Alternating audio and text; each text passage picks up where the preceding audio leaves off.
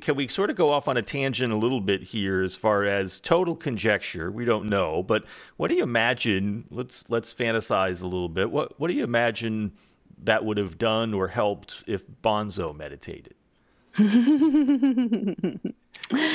I think for somebody who is a maestro, which he was, I think that is a natural state for them. That's what I think. I think that when you're it's a way of connecting to source.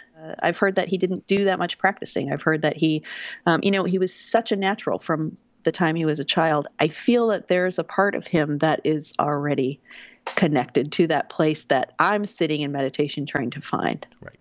Now, obviously, just because of the way he passed away, that, there were probably some emotional things that maybe he could have benefited a lot from confronting those difficult things, which I think is the case for all of us who've, indulged in escapism through substances.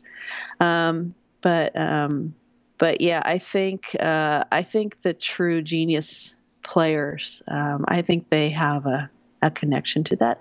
I think all of us do who are musicians. We all have those moments where we're like, oh my gosh, I've been playing that for, 15 minutes. I thought I just started it.